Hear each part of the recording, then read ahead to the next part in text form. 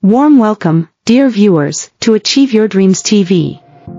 Today, we're delving into a heartfelt topic that touches many parents: how to respond wisely to children's disrespect and estrangement. When children display disrespect or become distant, it's crucial to remember just 6 words: stay calm, don't argue, show understanding. These words can guide parents in maintaining harmony and setting a positive example. 1. Stay calm and avoid arguments. In challenging moments, maintaining a calm demeanor is vital. Anger often escalates conflicts and distances us further from our children. Philosopher Arthur Schopenhauer noted that personal matters should be kept private.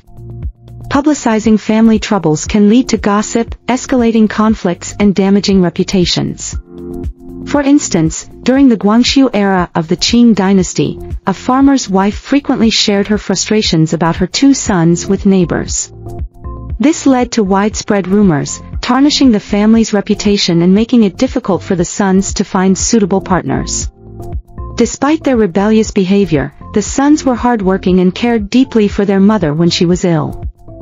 However, the negative perception created by the mother's complaints overshadowed their good deeds. As parents, it's important to address conflicts within the family and avoid criticizing children in public. This protects their self-esteem and prevents misunderstandings. By maintaining discretion and handling issues privately, we safeguard our children's dignity and promote family harmony. 2. Suppress the urge to refute. Benjamin Franklin once said, "Argument is a game played by people, but it's a strange game where no one has ever won." Many parents find it easier to control their temper with outsiders than with their own children. For example, old Lou frequently argued with his daughter, leading to a strained relationship. He failed to see that his constant interruptions and criticisms were pushing her away.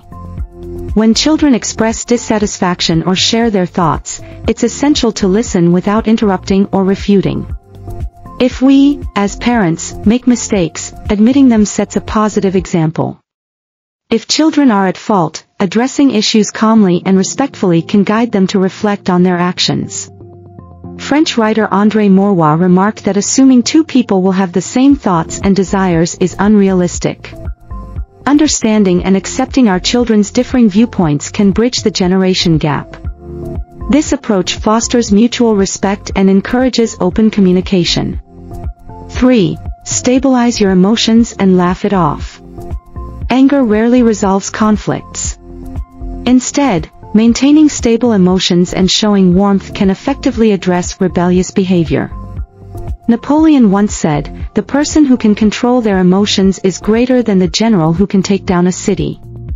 People with stable emotions reduce friction and conflicts, solving problems more effectively.